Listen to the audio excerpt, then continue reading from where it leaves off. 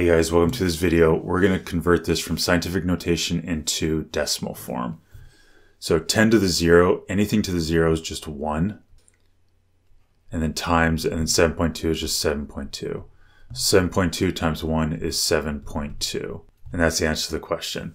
Another way to think of it is this 0 right here tells you how much you're going to move the decimal point. We're not going to move it at all. So the answer didn't change. It's just 7.2. I hope this makes sense. Please like and subscribe. Check out andymath.com for more videos and study guides. And I'll talk to you guys soon. Bye.